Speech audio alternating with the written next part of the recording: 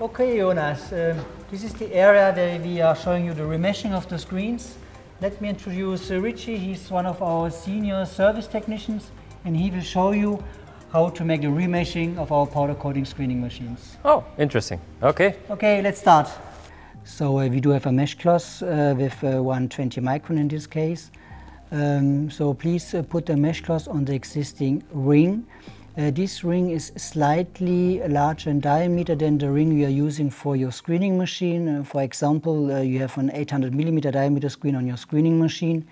In this case, you can use then an outer ring with a diameter of 1 meter or even better 1 meter 20. You can then fix the mesh cloth with these two clamping rings to get the tension.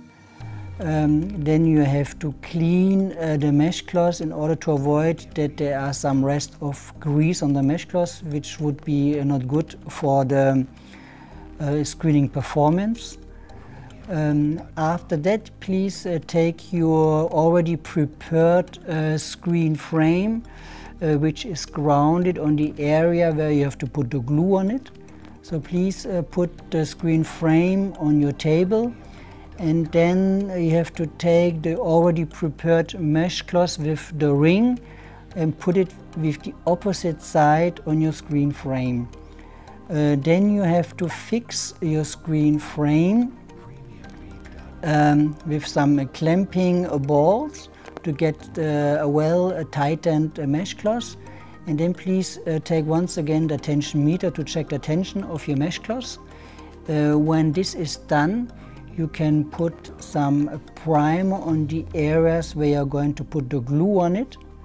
After having put the primer on these areas, you can put your stripes on the outer and inner ring to avoid that some glue is coming into the area of the mesh cloth where product is falling down.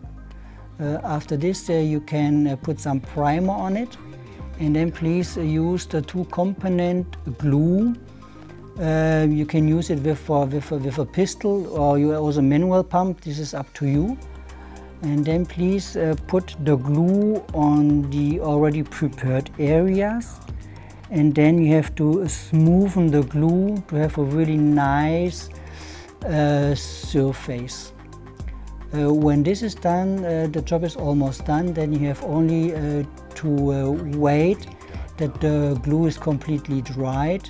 This can take up to a couple of hours depending on the thickness of the glue you are using.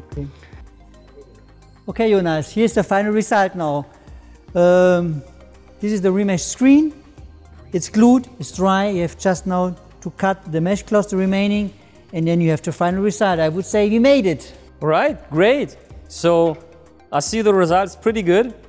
Thank you very much, Franz, that we could be here, that we could have a look at the screening machines, that we are able to show our customers the features and also the details. I hope you enjoyed it.